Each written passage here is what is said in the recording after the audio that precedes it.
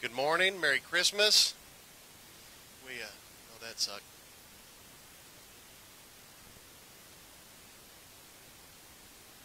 How do you do it?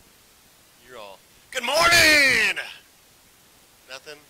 All right. Good morning. Merry Christmas. There you go. Thank you. I love this Sunday. We let all of our volunteers off one Sunday a year. No nursery, no children's church, no band, and our families, the Rodriguezes and the Stegals, get up and we get to have a family Christmas. This is my 11th year for my family to do this, and so what a blessing. This won't take long. My favorite Sundays are holiday Sundays because only the best people come to church today. All the losers stayed at home, and the ones in the middle are watching on Facebook. Good morning, Merry Christmas. Today I'm going to do my David Letterman top 10 of things that I want to share. Somebody's texting me. Okay, it's none of you. That's good. This is my top 10, David Letterman, of the top 10 things that you need to know in Christmas 2021. Here's number 10.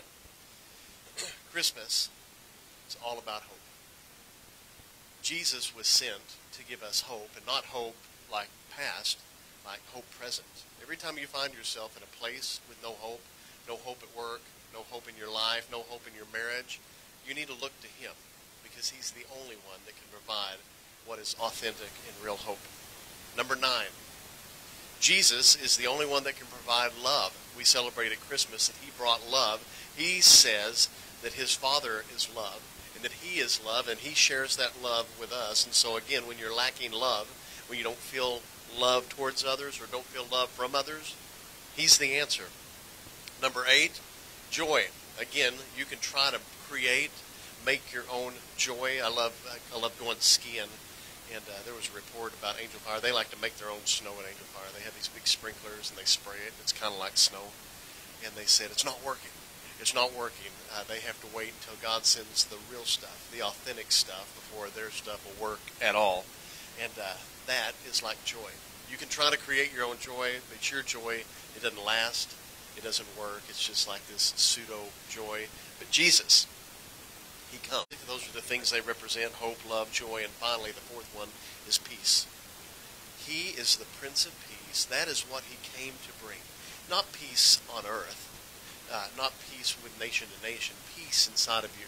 In the middle of the storm, you can be full of peace, but it relies on him.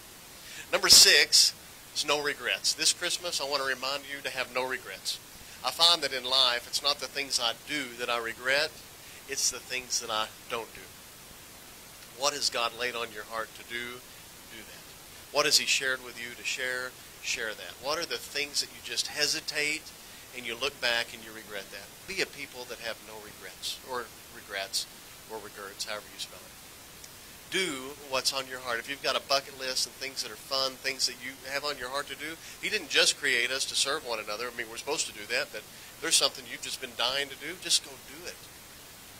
Live a fulfilled life, full of love with no regrets. Number 5, call them, hug them, go see them. One of the things we regret the most is when we didn't call, we didn't hug, and we didn't go see them. And then they died, and we didn't expect it. I remember 2015, I didn't expect that would be the last Christmas I saw my grandmother. I didn't expect that I wouldn't get to have her that year. I didn't expect that I wouldn't get to hug her again, talk to her, or call her, and what I wouldn't give just to have a day back that I could go do what I didn't do. So whoever's on your heart that you haven't called, haven't hugged, and haven't gone to see, go do that. Number 4, it's important this time of year that we remember that there are those around us all the time that have lost people. It's been a busy season for loss this year in many of our church members. We work with people, we go to church with people that have lost loved ones this year and pray for them. This is the hardest time to have lost somebody. Number 3, I want to remind you that it is so important that you relay tradition. Relay, like the race in high school where they hand the baton and the next person gets it. So many times we sit around full of regret, lacking joy, not having love, that we're just like, I wish Grandma was here so we could X, Y, Z. Well, that's what we're supposed to be passing on, is X, Y, and Z. Whatever it was that blessed you, whatever happened in your life, you're supposed to be sharing that with those around. with the kids. I know my kids and grandkids get tired of hearing the same old stories and the same thing, but that's what I do, is transfer tradition so that it goes from one generation to the next. Number two, choose your family. You'll notice we nearly had a good old fight this morning. If Kim had brought, where is Kim? Didn't you have an instrument for her this morning? And you left it at home? Okay, that's on you, babe. So there was enough instruments for everybody. We just didn't bring them all. Point is this. We love having our grandkids and our children up here. Choose family. You can be prim and proper and live your life trying to please the world around, but I just choose family. I'd rather than be up here and doing what we're doing, being a part of what we're doing. You get to see 3 generations of families ministering, and that's what it's supposed to look like. Choose family. Don't choose pride. Don't choose self. Don't choose others. Don't choose TikTok. All the guilty people giggled. Choose family. And finally, the number one thing I want to remind you of this Christmas season is the word or the phrase Anno Domini. When we say 2021, it's 2021 AD, and Anno Domini is Latin. It means in the year of our Lord, not after death. It means the year that he was born. Everything about what we celebrate is the fact that our Lord came that we might be saved, that we might have all these wonderful things. And so I want to remind you every Christmas that we don't worship a baby in a manger. We don't worship a Jesus that hangs on a cross. We don't worship a Jesus that's in a tomb. There's an empty manger, an empty cross, and an empty tomb because we have a warrior. He's alive and he's well. And as we celebrate Christmas today, we're going to celebrate it with the Lord's Supper. Thank you.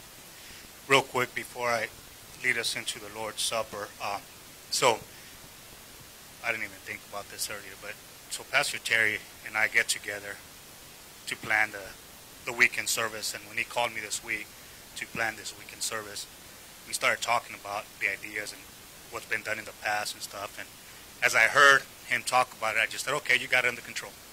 You got this. And he says, no. He says, I'm not saying I want to do it all. I said, I know, but I want you to do it all. and here's why. So you guys have heard me talk about my mom, and Christmas is her birthday, or would have been her birthday. The first year, I handled it pretty well.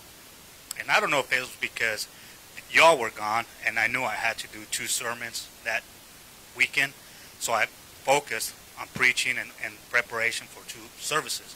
This week, it was different for me. It was weird. The second year just was really weird for me. It was a pretty rough week, and as he's talking about tradition this morning, and actually right now is where I pay more attention to it. So Saturday night, when was Christmas Day? Saturday, right? So Friday night was the night that we would sing Happy Birthday to my mom at midnight. The kids at midnight started singing Happy Birthday. And I was kind of in the other side of the room, so I wasn't in the living room as they started singing, and I purposely waited over there for them to be done. Because to be honest with you, and they haven't even heard me talk about this, but to be honest with you guys, it almost kind of bothered me. It's like, I don't want to hear this right now. But hearing Pastor Terry right now talking about tradition, that's a tradition that I grew up with. It's a tradition that I've known all my life. And even though she's not here, it's not a bad tradition to keep. Because, as I think about it now, I've got little grandkids that if they hear us singing this throughout their lives, they're going to question, why do we sing Happy Birthday to Ama? Who is Ama? And then we get to talk about who she was. Even if it's just once a year, we get to talk about who she was. So, although, thank you, it made me feel bad that they sang it the other night, I'm looking at it with a new view. Through Pastor Terry, God just revealed to me that traditions are important whether the person is here or not. Traditions are good. They keep our memories going. And that's kind of what we do when we take communion. It says in 1 Corinthians, I believe it's chapter 11, where it talks about Jesus, the Last Supper. And Jesus talks about this, and he says, and to me, communion is very serious. It's a very important part of the life of a Christian. And one of the things that it talks about, I think in the latter verses, I think it's verse 30, it says, before you do this, examine your heart. Or as we would say in the second service, check your heart. Check your heart, church. Before you break bread and before you drink of the blood, check your heart. Don't bring judgment upon yourself by doing it impure. So I want to give you just a few minutes just to bow your heads, close your eyes, do whatever you got to do. But I want to give you some time to examine your heart. Check your heart before we lead into the Last Supper.